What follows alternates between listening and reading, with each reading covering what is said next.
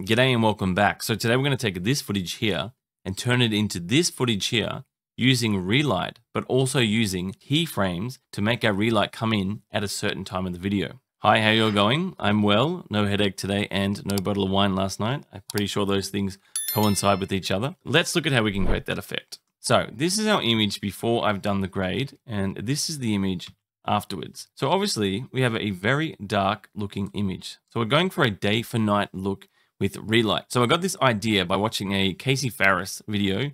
He did a really fantastic job with Relight when using the exterior of a building for little spots of light. Now I'll leave a link below so you can check that out. It's really good. He's a very good YouTuber, much better than me. So I'd probably follow him instead of following me. But today I thought we'd do something a little bit differently. So we're going to use the lamp for our source of light, but we're also going to keyframe it in. So it only comes in at a certain time. Now I haven't seen other people do this, so this may be your first chance to see Relight and keyframing together. Very excited. So the first thing we're going to do, we're going to make a layer node. So in this node here, press Control L, that'll make that layer node. Now our image looks completely awful. So what you want to do is disconnect this one here. We want the information to be fed from here, not this node here. So connect it back up to here. So now we have our image. So the next step is to add a power window. So come down to your power windows, come down to your circle one here. Let's chuck it over the lamp here. And the key to making Relight look natural is to make it very soft. So we'll add it like this. Okay, so that's looking okay for now. Let's bring this across a little bit more. And we're bringing that more and even more. So that's our look so far. Doesn't look fantastic, but we can make some changes to make it look better. Now what we need to do is our keyframing, because if we go back to our start of our clip, as you can see, it is already affecting our clip. So we need to be in this part here. Okay, so this is where the lamp is off. The next one is when it is a little bit on, and that's when it is fully on. So what we need to do is keep the power window off until we start hitting that light. Now to do this, we need to do some keyframing. So come down to keyframe, which is next to your scopes here. Now we're in corrector number 2, which is down here. So corrector number 2, so click that. Any adjustments you make, DaVinci Resolve will automatically put in a keyframe. So let's move this power window out. And as you can see, it's added that keyframe. So if we go back to the start of the clip, so as you can see, that power window isn't affecting that lamp. So we need it to jump in at here. So let's bring it across to here. And let's make it a lot smaller. Let's bring it out a little bit more, make it a little bit softer, bring it out. Alrighty, so that's our first keyframe. Now let's go across to our next one. So this is full brightness. So let's soften it right out like we did before. And we'll say about there looks pretty good. Now any adjustments we make, we want to make in this keyframe here, not this keyframe here. So obviously this is a much darker frame here. We want to be working in the brightest frame, which is this one here. So now they have keyframe set up, now we can start doing Relight. So come up to your FX, type in for Relight, put it on our node here. Now as you can see, Resolve has done its thing. So I'm not going to go through each one of these. I did make a video about this, so check that out. I'll leave a link below, or it'll be up here somewhere, and that'll talk to you about what does what. But for now, we're going to use the point source, which I think is basically like a lamp. We're using a lamp, so we should use the lamp one. So take off this.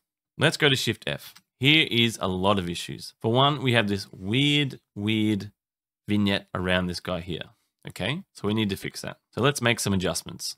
First of all, let's put our brightness down a little bit. Around about there looks pretty good. Now let's put our reach right up to around 750. Contrast, let's put that right up. Glossiness, we want that right down. Shadow softness right up. Okay, now we have an image, but it's still very dark. So let's get out of this by pressing Shift F. Now let's go down to our primaries and let's push it up. And make sure you're in the proper keyframe here. Now there's one more thing we can do to make this look even better. So Shift F again. Now this is really going to help you make this look even more natural. Blanking regions, change handle automatically to process entire frame. Now look at the difference that has made. I don't know if you can pick that up at YouTube, but this is a huge difference. This looks so much better than it did before. So let's do a couple more things to make this look even better. For one, I'm going to add a little bit more density to this light. So what we can do is come down to curves here and let's bring it right down. That's giving our light a lot more depth to it and it looks a lot better. Now, also what we can do is go back to our primaries and just push it towards an orangey red type of look. Just a little bit, looking good. Now let's go to the blur and sharpen. And what I want to do, come across to the sharpen one. So this little triangle here. Now let's bring it down to around 47. So the lower the number, the sharper the image. So 47 is a good number. It's not too crazy sharp, so it's not looking unnatural. So there's our image, looking very good. That light looks really nice, has really nice density to it. Now let's do a playback and see what it looks like. So we can see the effect of the light being turned on.